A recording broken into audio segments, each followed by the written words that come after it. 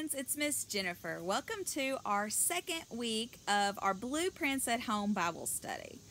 You know, I'm just sitting out here chilling outside again in my gazebo. I've sent the kids off to soft opening day at school, and Mr. Russell's at work, and so it's kind of quiet, and you know, it's kind of lonely. There's nobody else around. It's just me by myself. I'm not used to that because we've all been at home together for so long with this quarantine.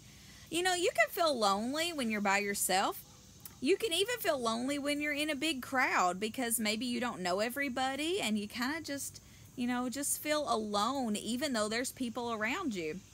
You know, we all feel lonely sometimes, and that's one of those big feelings that God knows and that we have in our emotions, and that's one of those feelings we're going to talk about today, and how we can stop and identify that feeling if we feel lonely, how we can look around and realize why maybe we have that feeling, and then listen to what God's Word says. So I want you to pause this video and look in the description below to find the link to Skip and Suze, who are going to talk about our lesson today.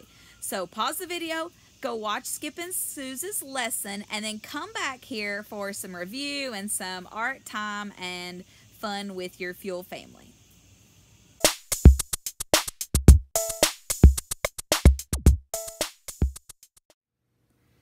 Okay, friends, let's review our lesson. Now, Skip and Suzanne had quite the adventure today. We didn't see Suzanne very much with Skip. They were apart. And so Skip kind of got lonely. He didn't know what to do. He even probably got into a little bit of trouble with all those tools and those jelly beans. So we know that when we're lonely, that the Bible has something to say about that. And our lesson was from John, the book of John, where Jesus went on some travels and met a woman on his way. So let's have a few review questions and see if you remember what you watched. All right, so revealing the first question. Okay, Jesus was traveling from Judea to somewhere. Where was he going? All right, think about it for a second. Okay, do you remember? It was... All right, I hope you said Galilee. Good job if you remembered it. Galilee. He was traveling with his disciples. All right, are you ready for question number 2? Let's see what it is. All right. How far is it from Judea to Galilee? Were you paying attention on that map? What was the distance? All right, think about it for just a second. Do you remember? Okay, did you say it? 70 miles. Oh my goodness, that is really far. You know, they have to walk everywhere. They didn't have cars or buses or trains or planes, so walking for 70 miles, that would take several days, so they had to stop along the way. Good job, guys. Okay, let's reveal the next question. Where did Jesus stop? Okay, so I mean like the region or town, what was the name of that place where he stopped on his journey? All right, think about it. Do you remember? I'll give you a hint. This is where that woman's from. Okay, I bet you got this one. Samaria. Samaria. Very good. We call her the Samaritan woman sometimes. All right, good job, friends. Okay, let's get ready to reveal the last question. All right, what gift did Jesus give her? Give the woman from Samaria. He said he had a gift to give her. And the little characters guessed several things. They said a trip to Disney World, but that wasn't right. Do you remember? Oh, I bet you do. Okay, that gift was living water. Good job. Did you get that right? Living water. Now, living water is like an analogy, right? He didn't give her water that was alive, right? It wasn't like that. Living water means he was giving her salvation, giving her the gift of eternal life. that if she would believe in Jesus, she wouldn't have to be lonely anymore. She'd always have Jesus in her heart to guide her and help her along this thing we call life. So, Jesus is still the living water today, and he doesn't have to give it to you in a cup, right? He gives you his word. He gives you his Holy Spirit. When we accept Jesus into our life to be our Savior, and he gives us that living water to help us through everything. So we don't have to be lonely, even if we feel that way in our emotions, right? We can stop, we can look around and realize our feeling, and we can listen to God's word that he is our living water and that he is with us always if we will accept him. All right, friends, thanks for listening to your lesson today.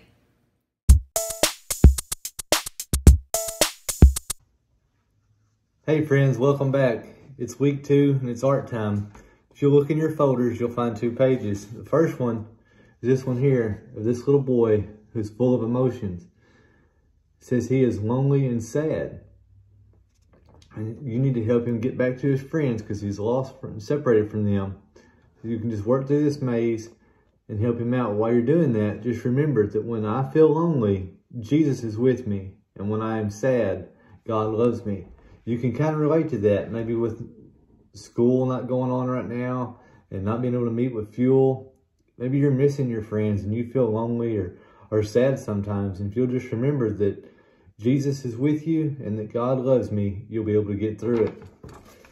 If you look at your second page, it's a picture of a house. Drew was nice enough to color it for us, and she did a good job this week.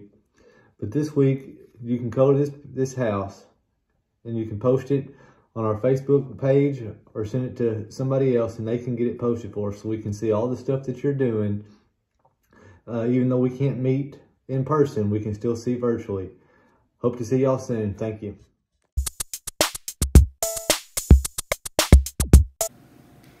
Hey friends, it's Miss Jennifer. I thought we would go over our memory verse. Now, I've got all the words up here, but they're really mixed up. So I want you to pause for a minute, see if you've been working on this verse, and see if you can put these in order. So you can pause the video, you can just read over them for a second and see, can you put the memory verse words in order correctly without my help? So look at it for just a minute here.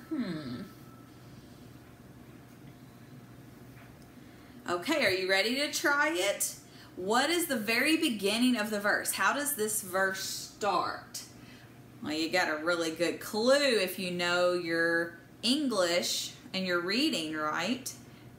That's right, the big capital letter, right? So, but even if we what? But even if we don't do something, if we don't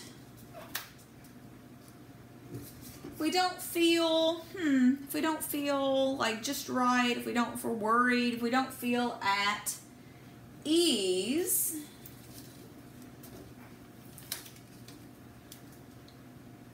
even if we don't feel at ease, God is, what is God? God is greater. God is the greatest, but he is greater than, remember we're feeling anxious so we don't feel at ease. God is greater than our feelings.